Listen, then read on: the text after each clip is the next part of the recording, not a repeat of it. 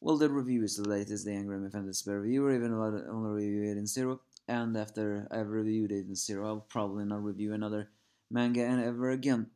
But, well, once and never. Either way, last chapter, which has been rebooted in this universe since everything else been doing here.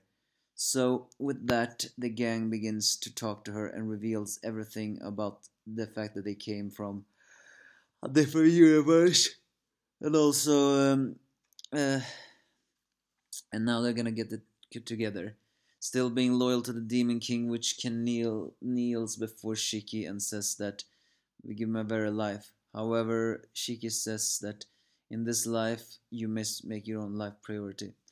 The spa Edens is there as well, and even witches swimming about it, and that. So, which asks one very important question about Rebecca is that what about your abilities? So, well, the ether gear lines. I mean, the ether lines goes in, but as Rebecca said, she's not supposed to have cat labor. So her ether gets out of control and she fires up into the sky ceiling. A very big callback to when she actually fired an ether blast from her hands and almost got sucked up in the vacuum of space. And another odd twist of fate, or actually not. This is actually a very good confirmation.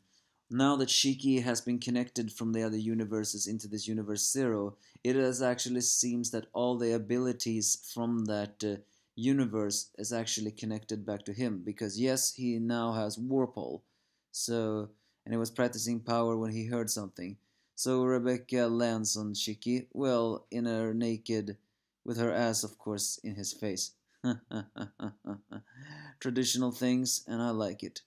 And which gives once again a sexy massages to Rebecca, which makes her very emotional. So, which asks how she died in the previous universe, and Rebecca says that she died protecting the ship and saving them, which called a noble death. So, uh, but Rebecca do not want her to lose her life. Uh, so, but also talks still about the mind and massages. So after that, they get to Norma, who actually turns out in this universe also still has been eaten by the chronophage, never for 50 years ago, where they find Weiss in an exact same pages as before with a gun and a bag. But in this universe, it actually turns out that his mother is alive, and although Rand Weiss seems to have a little bit more problems with her.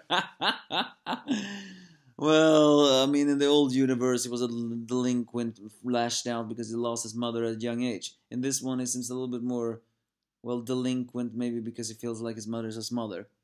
So, while it's not exactly known why why he has that sorry, not bag, or suitcase, who still contains Pino, by the way. This time, not broken legs like before, but she does have her ether cube with her. One wonders exactly how she ended up there. Is Wise still connected to the criminals in this situation? I don't really know.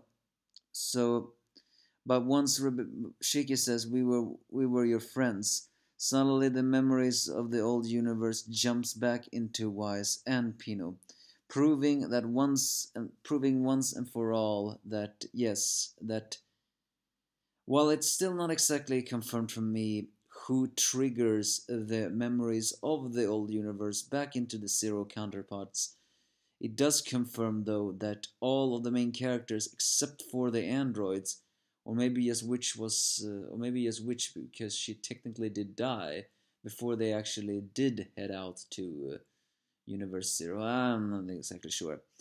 Either way, this seems to confirm that everyone can get their memories back, which is good. But it still does not answer the question though. If Manny has a more happy life in this situation, how will their abilities work in that new world? It doesn't matter. Weiss and Pino gets their memories back. They remember everything. And now that Weiss remembers the fact that in his old universe his mom died, he runs up to his mother and hugs her, saying that he is glad he is alive. And Oshia says, I wouldn't rest until you become a fully fledged adult. In the old universe, her life was stolen by Draken's soul-sucking power, but in this universe, that does not seem to have been the case.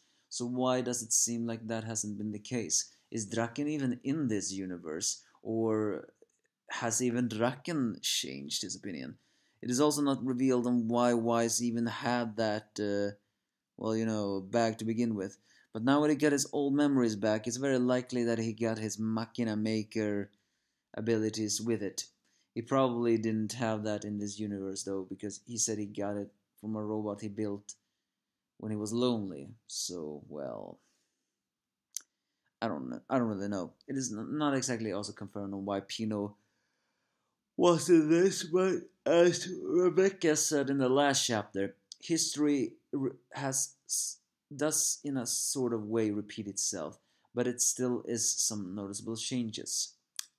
And so far so good, everyone does seem to have a happy memory. And we are going through these arcs speedways of the very first saga, but this time we are wrapping it up very fairly quickly. So give me your thoughts if you have any, because so far I'm liking the fact that everyone is getting their memories back.